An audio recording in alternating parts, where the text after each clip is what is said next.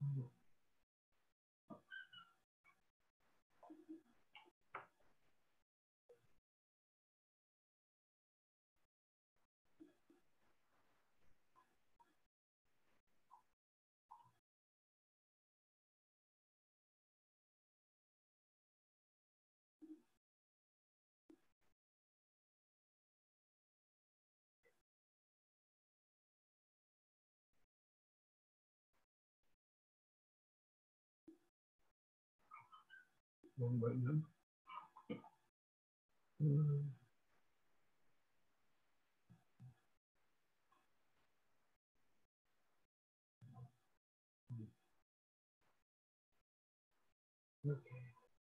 Okay.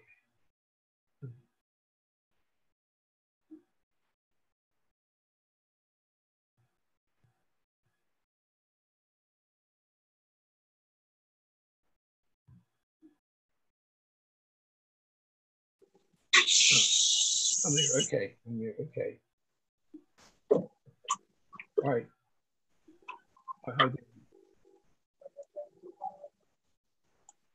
All right. That's good to see you again. All right. Hi, Elkan. David, how are you? Very good, thank you. Annie will be on in just a few minutes. Okay. All right. Got it. Okay. Right channel.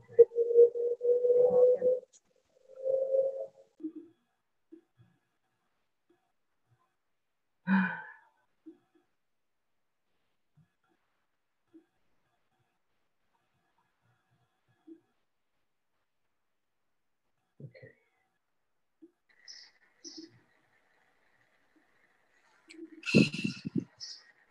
Elkan, hi. Yes. Hi. Yeah, do you recognize me? A little bit. Yeah, it's me. You? Okay. I have a new name. It's iPhone. iPhone? That's me. No, no, Julia. It looks like no. Your hair's done differently. Say what? Your hair looks different now, because different style, I think. Yeah, it's called looking like a porcupine. If I don't get, did you get a haircut? You look nice. No, I haven't got a haircut. I've not a haircut. My last haircut was March 12th, the day before everything stopped in New Jersey. March 12th. Yeah, that's the day before. So yeah, I'm going, and they're open at some. Probably I'm going to try to go Thursday or Friday. Boy, it's a long time to go. Yeah. Well, it's better than getting sick, right? It is better than getting sick. Is Rabbi Annie on here yet? I want to ask her something.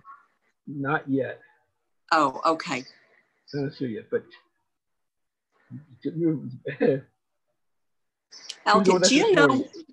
Yeah. Elkan, which things I keep forgetting to erase stuff from my calendar when I add something new. So right. I have her giving a lecture every hour on the hour every Wednesday. Do you have Well, it's Wednesday night. No, I just got an email from David. This will be the last week. She's taking a break after this week. So what's the last week, hon? Of the study sessions for a while. Today and Wednesday, right? Will be the last. Yeah, she made a decision to take a little bit of a break. It's getting to be a little bit too much for her. Okay, so the Mondays we're done with. We're on sabbatical. On Wednesday, what are we having? Are we still having Psalms? So Psalms were supposed to end in 2 weeks. Right. But she's going to end it this week after 3 sessions. Okay. And what about this mindfulness minion at 9 o'clock at night? That's at 8:30 on Wednesdays and 7:45 a.m. on Fridays. That will continue. Yes. Through the summer? Well, she's there. Now's the time to ask. Rav Annie's there. Okay. Question for Rav Annie. Okay. Yeah, hi. Julie has Julie has 2 questions for you. So yeah, sure. Julie, go ahead. Oh, I failed to delete stuff when I added today, and I'm trying to clarify which things you're doing so I can fix up my calendar. Because as it is, I have you listed like to do something every 4 hours, so I want to cut down on that. You mean in terms of study opportunities that we've been doing? Okay, yeah. So right now, this week is kind of our last I'm taking July to kind of focus on some other stuff and high holidays and our Shabbats, mornings. So this is our last lunch and learn for the summer. We're taking a hiatus. And then also the Psalms class, we have a final session this Wednesday. We're going to look at the 23rd Psalm. So I hope it will be a juicy class. This is my favorite Psalm. Anyway, but these classes are concluding this week. And then I will, pick up some more teaching, God willing, come, Elul and and into the fall. So, and what other classes? Let's see. The minions. What days are the minions that you're doing? Oh, the mindfulness. Sure. Sure. That will continue. That's Wednesday night at 8:30 and Friday morning 7:45. We do the mindful minions. Fine.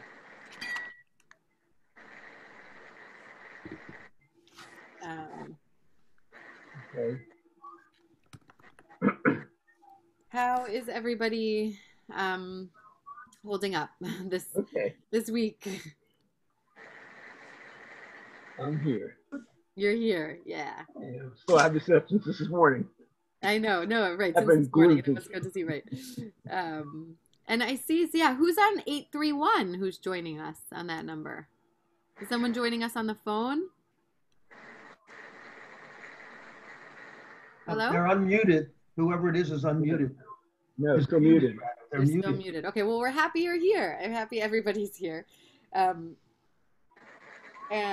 we have a double parsha this Shabbos, Chukat, Balak. But one of the things that we've been doing in some of our lunch and learn sessions, right, we've been focused on this idea of parshanut. And so for a few of these summer sessions, we've been playing around a little bit together on the website Sefaria, where you have access and links to so many different commentators and commentaries. So we are going to jump today. Chukat is a fascinating parsha. And, one of the things that happens in Parashat Chukat is we get instructions for what to do when someone has sort of encountered death and how to become purified from the process, right? There's this ritual law of the para aduma. And so we read this section, right, even in between Purim and Pesach, we have a number of special parshiot, and we read Parashat Para, and during that time, when, its function, I think there ritually is that people had to purify or, kind of go through a process getting ready for Pesach to bring the Pesach offering, and this understanding that when one has kind of come in contact with death, you develop like a spiritual condition called tuma, where you're cut off in certain ways ritually from the sacred space.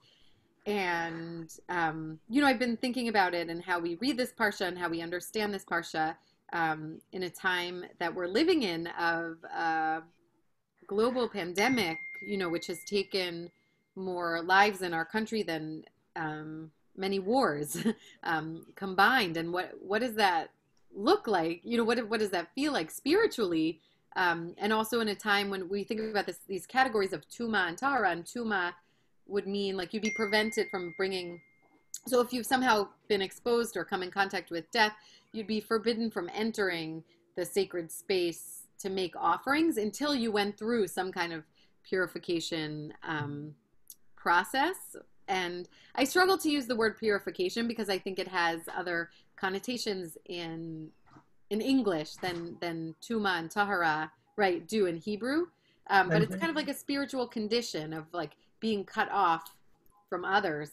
And I feel like we're in a time when there is sort of so much cutting off from others and attempts at reconnecting. But I don't know, that analogy of the tuma at the moment feels resonant. And anyway, so I wanted for us to look together at, the beginning of Parashat Chukat, which describes the law of the Para Aduma, which is also known for being incredibly enigmatic among rituals like that we have. So I thought we'll read it together and we'll take a peek at our friend, at the commentator Rashi, and see if he can help us, illuminate what's happening, and also, what kind of resonances we see,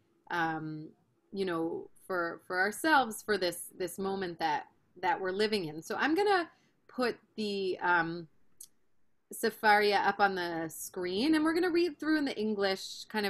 We'll see if we can read through this section, a number of the chapter 19, as a section, and then we'll go back and unpack it, in some more depth with commentaries. So give me 1 second. I will share my screen with all of you.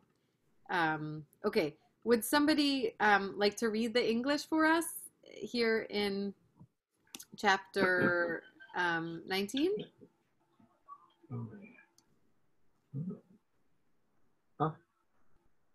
Beth, is that a hand or is you're muting? Right. Unmuting? Yeah. I'll read. The Lord spoke to Moses and Aaron, saying, "This is the ritual law that the Lord has commanded. Instruct the Israelite people to bring you a red cow without blemish, in which there is no defect and on which no yoke has been laid. You shall give it to Eleazar the priest. He shall be taken outside the camp and slaughtered in his presence. Eleazar the priest shall take some of its blood with his finger and sprinkle it 7 times toward the front of the tent of meeting." Beautiful. Shall I go on?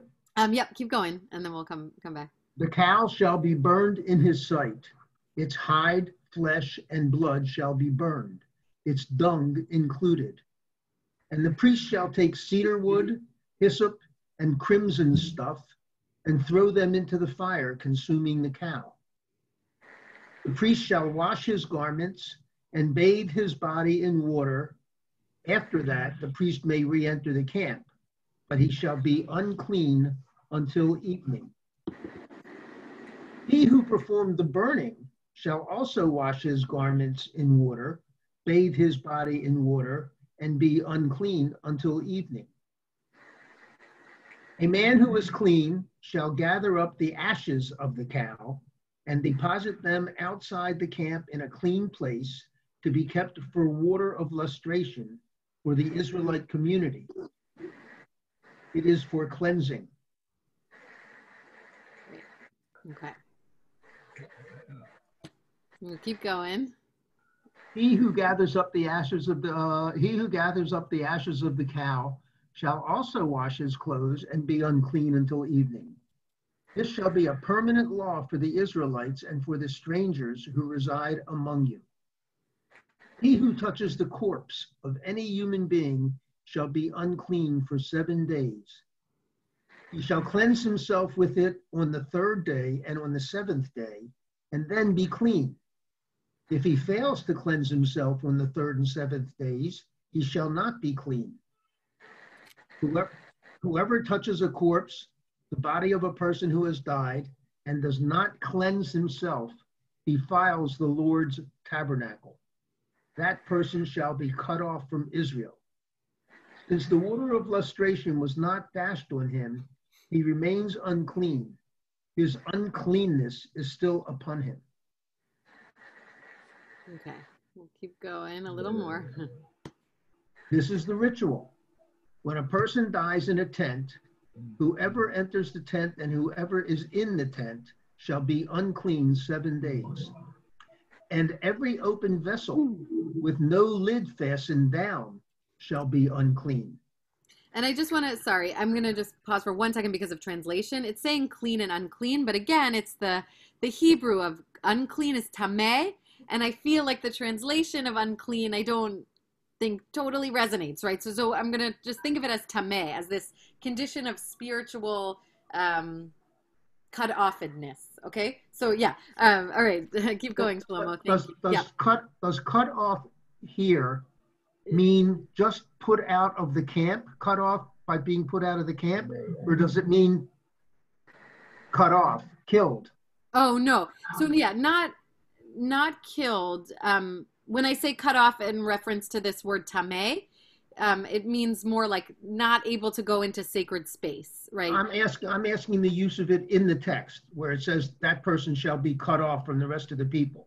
That means yeah. So earlier on where we said that means put out of the camp, or that means shall cut be off from Israel, right? So that's v'nichreta hanefesh. Yeah, it's correct. Yeah. It's not killed. Yeah. Okay. Yeah, so we're there's so many questions. This is very confusing, but I want us just to like get the flow, and then we're gonna go back and unpack. So, Shlomo, let's see, you were on verse 16, right? I don't see any numbers, but oh, here, this tiny little number in the second. Yeah, I see it. Yeah. Okay. You want me to continue with 16? Yeah, we'll just keep going. We're almost done. And in the open, anyone who touches a person who was killed or who died naturally, or human bone, or a grave, shall be unclean 7 days.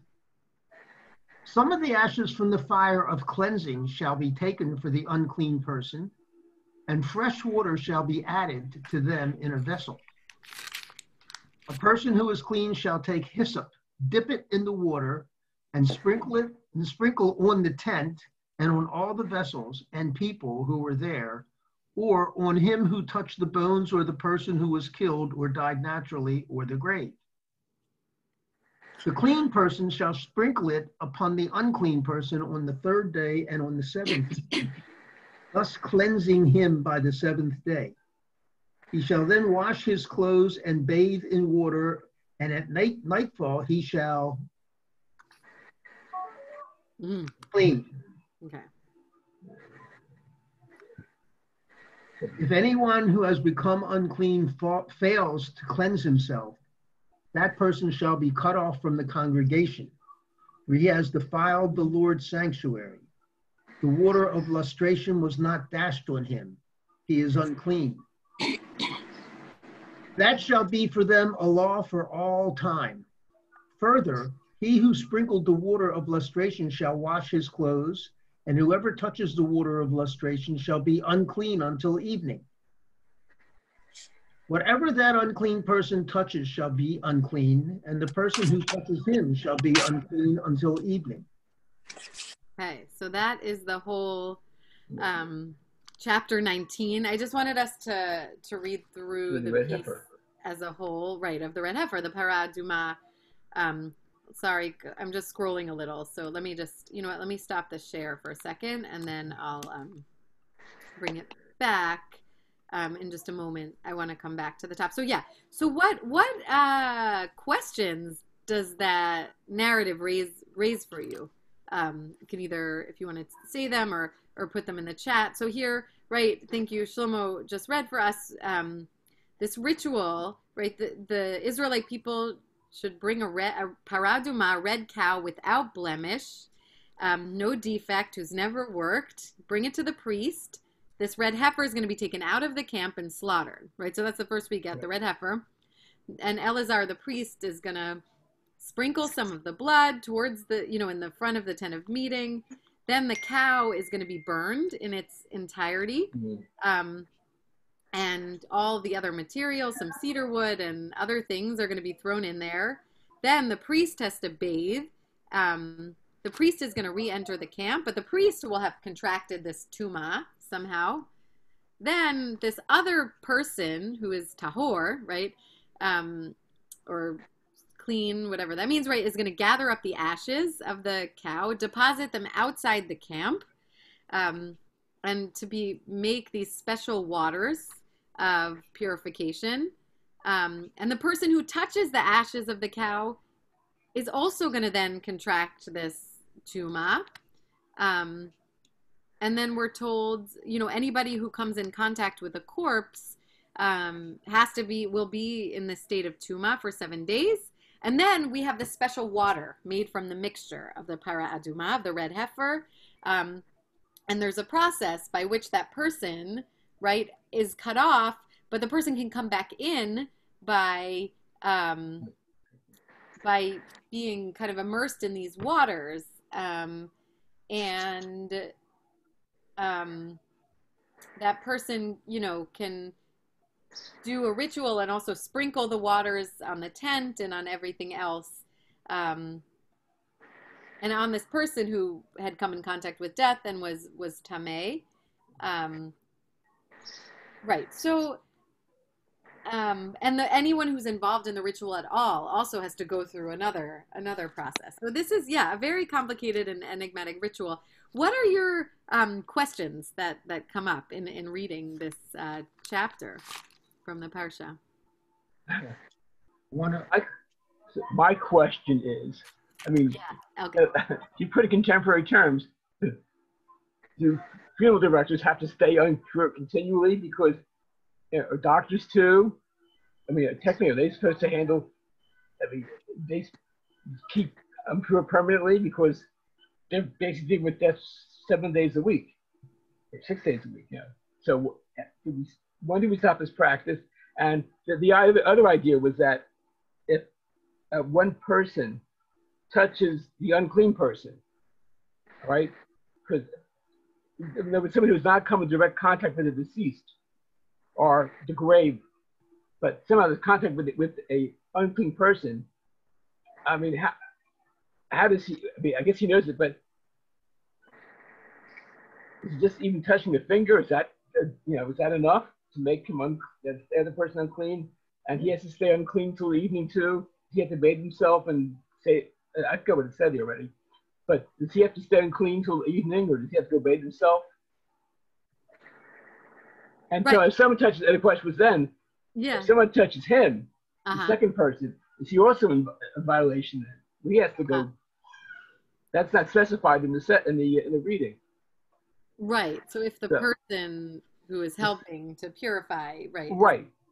And he becomes, unclean, and another person touches him, is the third person, is that person also considered unclean? How, Right. At what point? Yeah. Does it stop somewhere? Does it stop somewhere? Yeah. Right. And also, no, I think that's a helpful question. Also noting that, right, that it does, that it's not contained with just like the experience of the one person who comes in contact with death. In order for the person to come back into community, other people are involved and are then touched in the process. Beth wrote something, brilliant, in the chat box. Contact tracing, right? Well, that's in essence. Yeah. Pretty. Shlomo, your hand is raised. Yes. Yeah. I think further adding to the complication of this concept of tuma. Yeah. I'm not sure impurity is the right word, or I'm not sure we have a word, because people who touch what is being used to make other people clean become impure, if that's the word, by touching the stuff that makes other people tahor. So it's not impurity, it's not uncleanliness, it's not bacterial. I don't know what it is in English, but just touching the cleaning stuff makes you impure is very difficult to understand what this concept of tuma is. That the stuff that's meant to give the tahara, right, make somebody tahor, if you touch it, you become tameh. Right. It's paradoxical, right? Right. And the other quick question was, if they said that when I read reading that there were strangers in the midst, with the garim, right, the strangers. Now, if you touch their bodies, does the same rule apply, or because they're not really Jewish, there's a different rule that applies? All right. I don't think they specify. If I remember right, I don't think they specify that in the readings. I'm trying to remember if that's in the reading.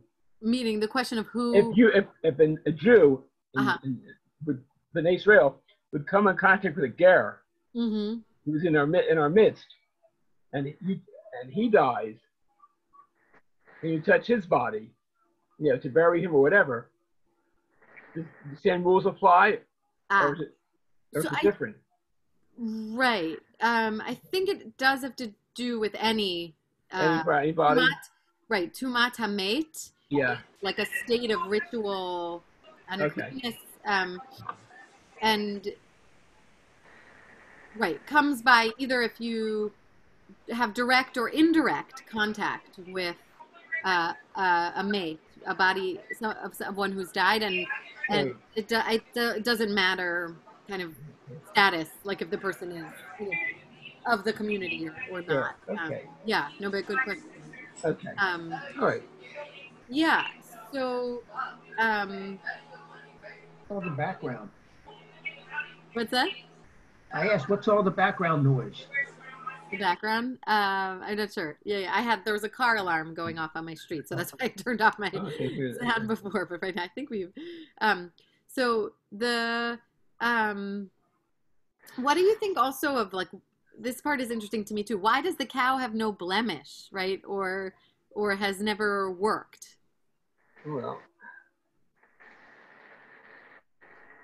Well, I think in all the rituals, I know they went without blemish. Uh-huh. A lot of sacrifices, I remember reading that the cow or the whatever animal was must be without blemish. Uh-huh. Okay. But as far as probably working, I don't know. I mean, there weren't too many red heifers running around the wilderness, right? What I remember, right? There weren't too many red. It's not a big commodity. Right. And that's a piece of it also, is that it was apparently very rare. People question if there was even an actual, if it were possible to find, because the Mishnah tells us, right? Mishnah Para, if it had 2 black hairs, it wouldn't be considered the Para Aduma, the red heifer, right? So was it even possible? Which for me, I think spiritually kind of raises the question, as like sort of what Shlomo was saying, it kind of, Beth raised this idea of contact tracing, but like nobody's untouched in a certain way, right? If you start to, like, the ripples, I think because we're all mortal and, as human beings at some point, there are people who are obviously closer to death or closer to loss and different levels of connection. But if you kind of get down to it, like, as human beings, we're all susceptible, right? We're all here with a limited warranty, or I don't know what the word is. So yeah, Shlomo, too. This has just come to me, and it's a word game I'm going to play here. Sure. But I'm going to try to answer your question as to why, if the cow has been yoked, it's not acceptable. Uh-huh. And that's because what the cow would be doing if it were yoked would be avodah, would be work. And avodah means 2 things. It means work, and it also means the worship of God. And we don't want to be using any cows that have been involved in any other avodah except avodah, except that, of course, has nothing to do with the answer to your question. Well, that's interesting. That doesn't come in. But there was something about the animals that were to be used for sacrifice were supposed to be young animals, first year or something like that. I don't remember that exactly. And maybe that was, those younger animals never weren't worked yet anyhow. I don't know.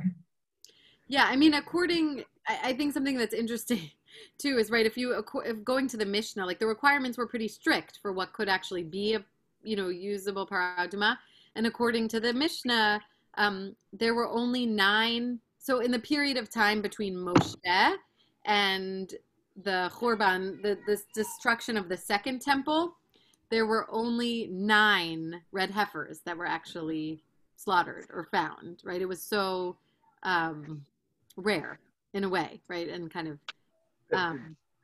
and so it, like, I think it kind of, I think one of the things that's interesting, the way the rabbis understand this law, and if we were to look at the Rashi too, is like, people are sort of like, this law makes no sense, right? And in a way, it's given as, so it's called, in biblical law, right, there are hukim, which are laws that apparently you can't find a rationale for. They don't make sense. And so this one by the rabbis is often given as like the prime example of a law that there's not rationale for why it exists in a way, because it is so complicated and hard to find. And I think also, like, you know, when I think about what it's used for, and looking for some meaning in that, right, the sense that there is no logic behind it, when we think about, as human beings, we strive to control so much, and the thing that we ultimately, like, again, can't control is that our time here is limited, and that we're mortal, that death is sort of like, we hit the limits of what reminds us how limited, you know, we are in what we can control and what we can understand, and that death, you know, and God, you know, are kind of like beyond our ability to understand or control.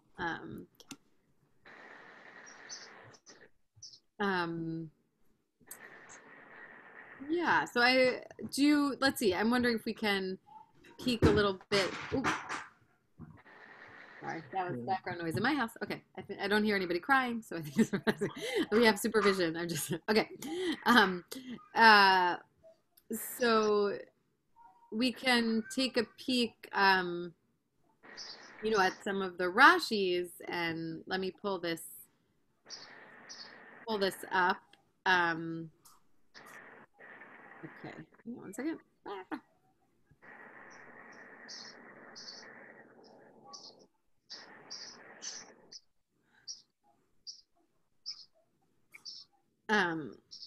So Rashi, you know, I think comments again on chukat, and chukat is, right, the name of ritual law, chukat.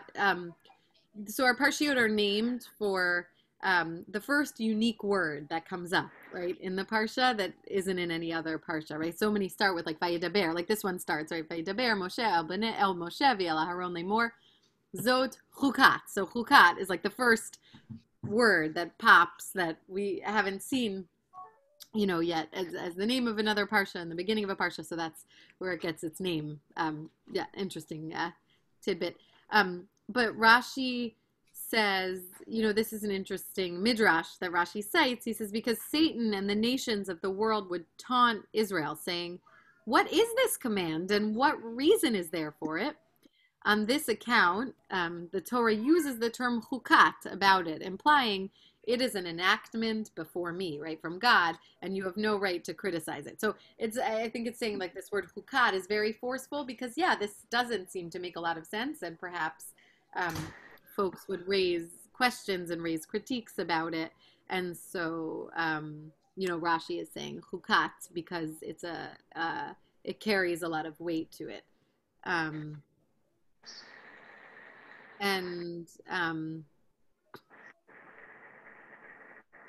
let's see.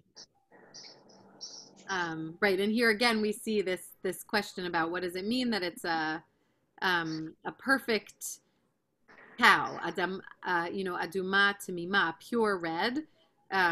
This means that it should be perfect in respect to its redness, so that if there are two black hairs in it, or two of any color other than red, it is unfitted for the rite described here. So we're going to see about, let's see what else other things Rashi may tell us about.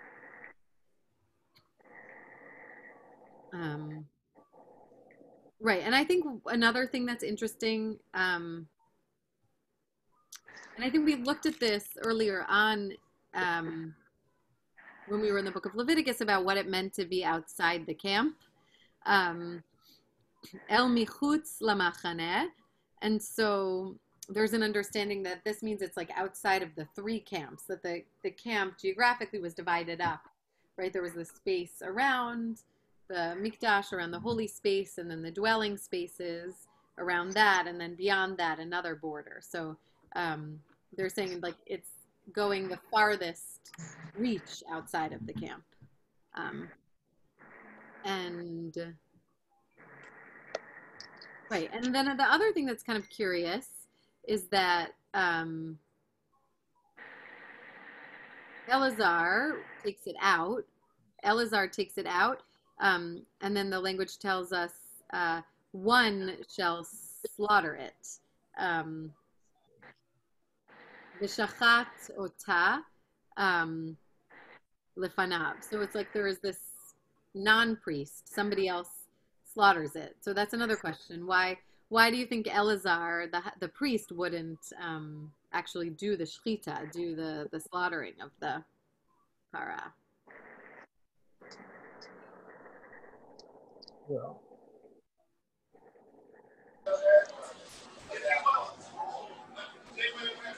so that he can remain ritually pure. Mm-hmm. Right. So yeah, so that he maybe can remain pure. And then I guess right, but then there's this like other strange thing about the animal, right? In order to purify from coming in contact with death, like it takes the death of this animal, right? Which is also complicated.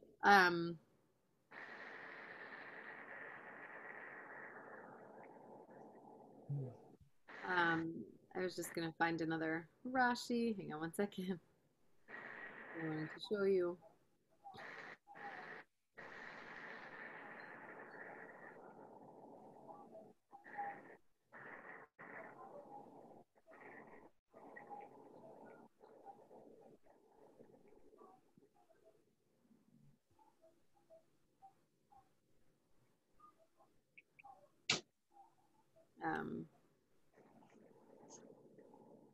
I wanted to find, sorry, I'm looking for one commentary.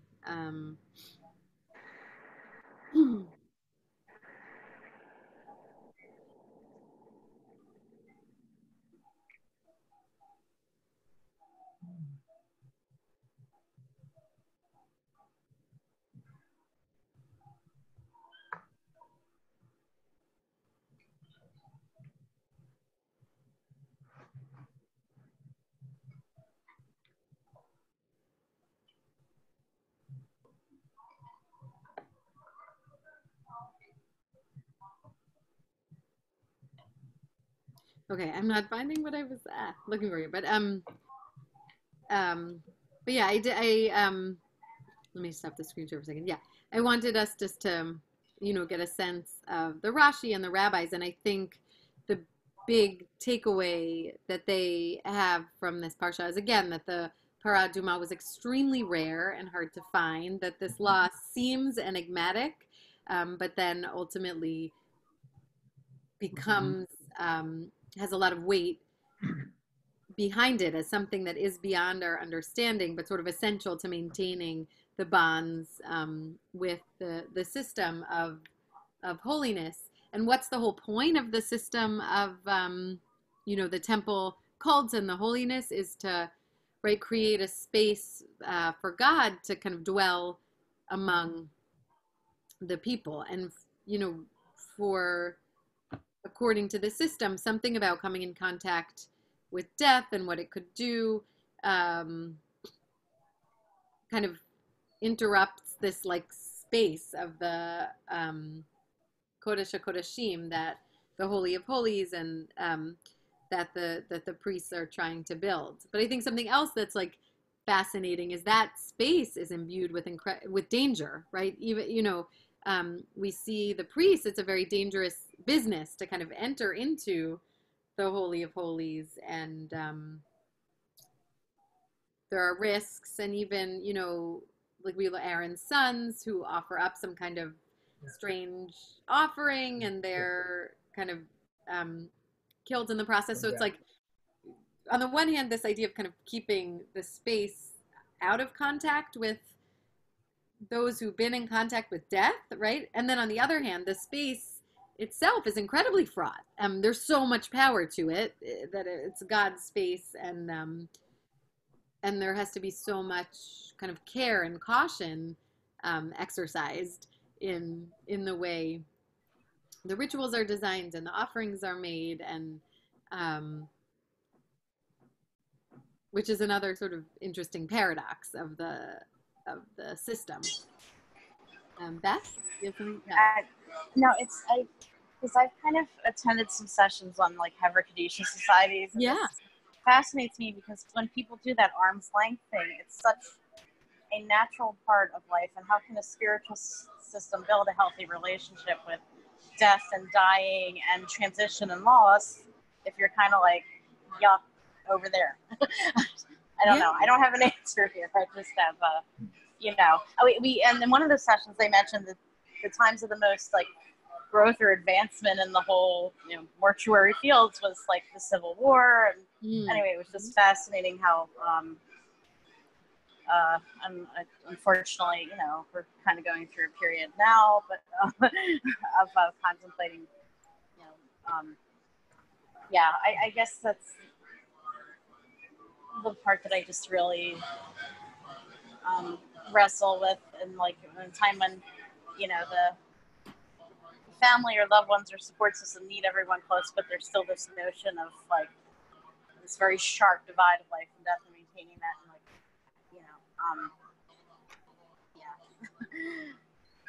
anyway, and what it means to provide, sensitive care. Just the language seems harsh. So, yeah. The language in the Torah here, yeah, or what it means, yeah. What, right? How to provide a sense of care. I'll make more sense in a second because I get to get off the bus. Yeah. Thanks for joining.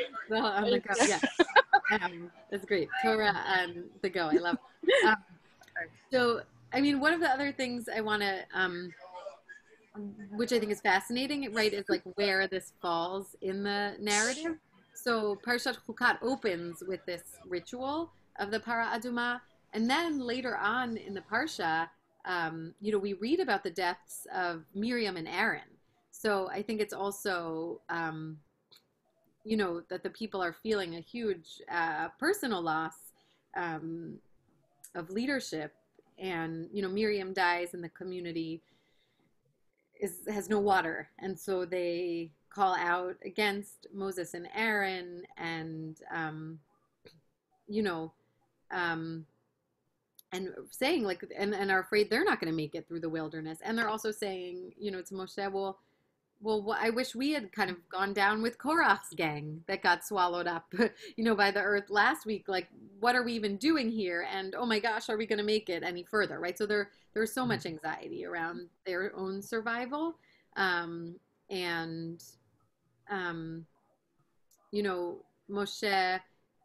and also in this Parsha, right, Moshe is like, oh, these people need water. What am I going to do? Right. Moshe strikes the rock and then he is punished, for that. And, God decrees he's not allowed to get into, the promised land. And, God had already told him that when the spies came back 2 parashot ago, when Yehoshua and Kalev ben Yefuneh both said, it's a great land, we can all go, and the rest of the 10 tribes, the 10 spies said, no, we can't. Mm-hmm. Moshe and Aaron had no way to deal with the report of the 10 tribes.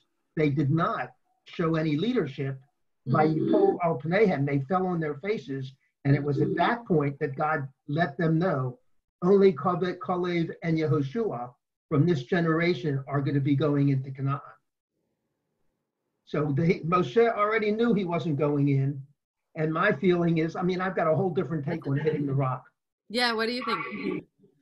I think, first of all, it doesn't say they're being punished for hitting the rock. It says they're being punished because they did not exalt God in front of the people. Mm-hmm. Mm-hmm. And to me, what that means is when the spies came back in the early parasha, they didn't act as leaders. And that's when Yehoshua continues to ascend as the leader.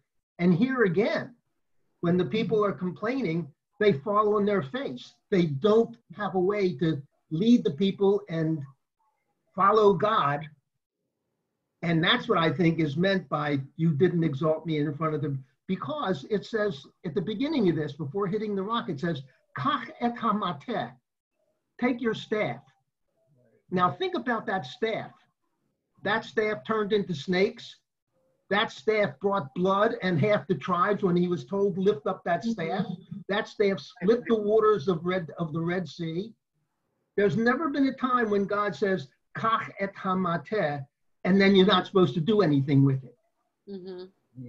So my whole feeling is that really this whole thing is finally Moshe during the whole time has been saying, oh, these people, I can't deal with these people. I can't lead these people. It's too much for me. Kill me, Moshe says at one time, if you want me to lead these people. And I think here what's happening is God recognizes that it's really true.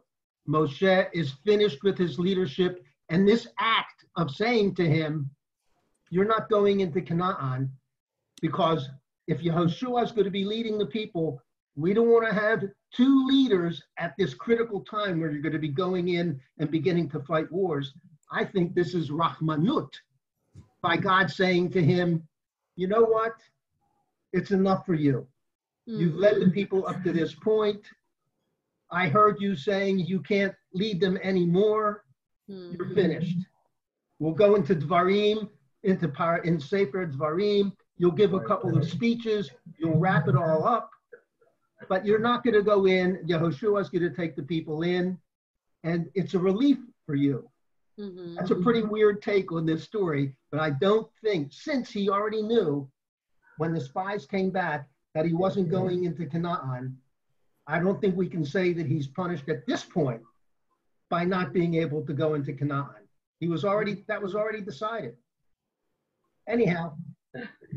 Interesting. No, thank you for sharing. The reason I can say that is because 4 years ago, during this summer period, Rabbi Abe asked me to do a Dvar Torah on Chukat. Ah, very nice. Okay, so you can. So that's where it comes from. Beautiful. Right. Thank you for sharing that perspective. And I see, hi, Phyllis. Glad you're here as well. So I know we're gonna wrap up in a few minutes today, but I guess I think one of the themes, that Shlomo mentioned, that again in this parasha, that really strike me, pun intended, with the are the limits of control, of what the people are able to control, and not, and what's sort of beyond the limits of understanding and beyond our ability to control in the world. And to me, like this ritual of the para aduma, of this prescription of what to do when we come in contact with death, which ultimately becomes an almost a very the process itself and the possibility of finding the red heifer, in the state that it's meant to be in, is really, I think, pointing us in this direction of we're all, again, as human beings who are mortal, who have a limited time frame on this earth. There is no way to not be touched by death in our lifetimes. And I think we're living in a period where some of us more closely than others, but just really seeing that and feeling that risk. So then the question is, well, so then how do we reconnect in those moments, when we've either been cut off by grief or by fear of loss or anticipatory grief? What does it take to then sort of be brought back into the community, right? And so I think there's something beautiful and inspiring in a way. The one who kind of goes to purify then also becomes impure. And I think, to me, that figure in the Parsha, that willingness to sort of get close spiritually and be part of that process, right? So a person can't re-enter alone. A person needs the help of others in the community who are willing to be vulnerable in a way to sharing the pain or the experience. And so I think, to me, there's something powerful about that. What does it look like in spiritual community to be able to offer that, to one another, to be able to open up, to hear somebody else's pain or story, to become vulnerable to sort of letting that in order to help another person come back in to the community. And again, the state that we're in, also worried about physical safety and well-being, makes it challenging in some ways as things are happening digitally. And I still do believe we have that power, especially in times like these when we really need our spiritual community and we need one another to kind of help us navigate these times and be able to be open to each other's experiences and helping people find a pathway back. So just wanted to share a little bit of those kind of closing thoughts of where I found some inspiration in this enigmatic parsha, in the sense that that humans need each other, right? There's no such thing as being totally outside the camp. There is always the person who's going to kind of go outside of the camp to help bring somebody back in. There's always a way back in. And when we read this Torah portion, the Parah and Shabbat Parah before Passover, we read a passage. The Haftarah comes from Ezekiel, and there's a beautiful quote from the prophet Ezekiel. He says, "I will sprinkle clean water upon you, and you shall be clean. I will cleanse you from all your tumah, and I'll give you a new heart and put a new spirit into you."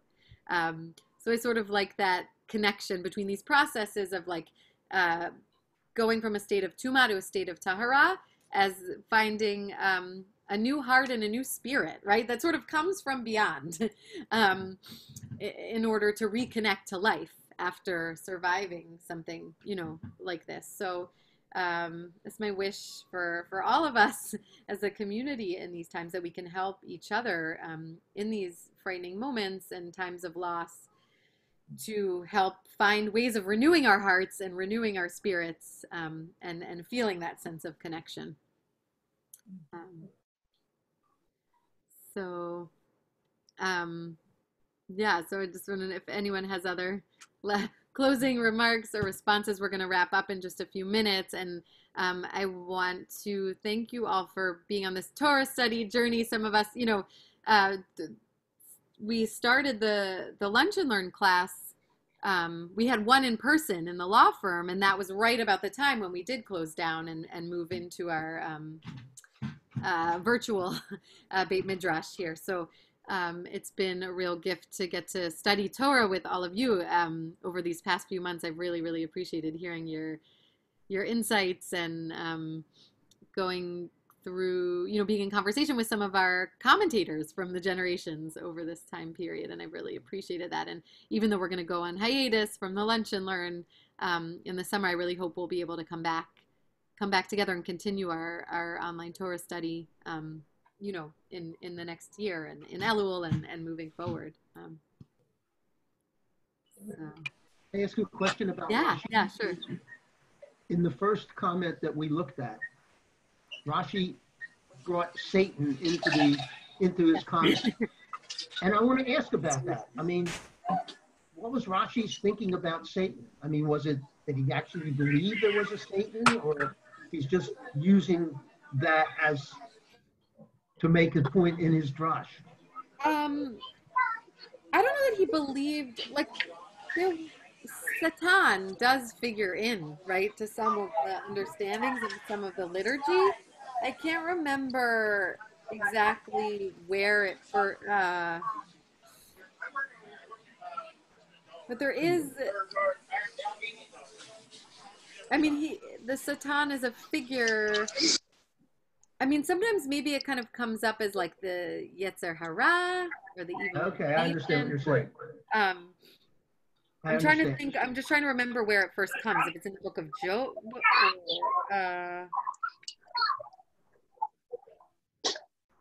but there is a sense of Satan being a figure among other celestial beings that we see in the Tanakh. I just can't remember. Definitely in Eov.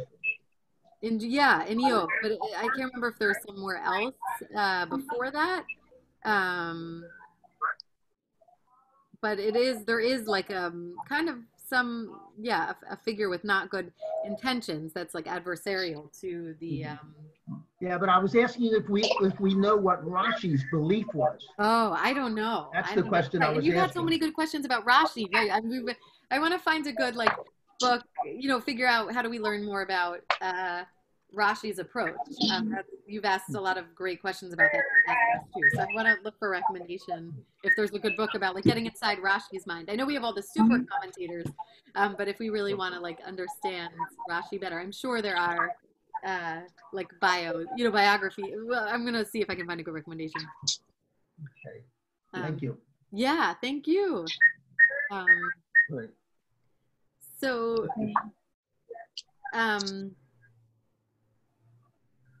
yeah. Do others have any closing thoughts?